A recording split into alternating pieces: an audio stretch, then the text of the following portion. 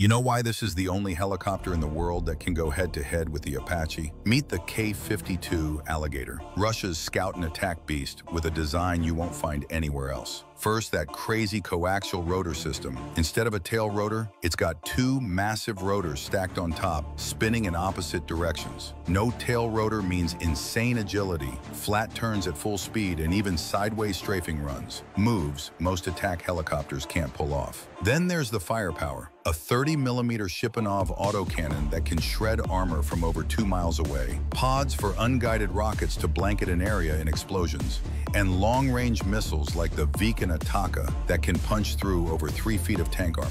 It can even carry Igla-S air-to-air missiles, meaning if another chopper shows up, the Alligator can hunt it down too. Up top, two Klimov VK2500 turboshaft engines pump out enough power to push it past 185 miles per hour. And if one gets taken out, the other can still bring you home. But here's the showstopper, the world's only operational helicopter with an ejection seat. If things go south, explosive charges blow off the rotor blades, the canopy pops, and rockets fire the crew clear, like bailing out of a fighter jet. In a chopper, that's almost unheard of. So if the Ka-52 and the Apache ever met in the sky, who do you think comes out on top?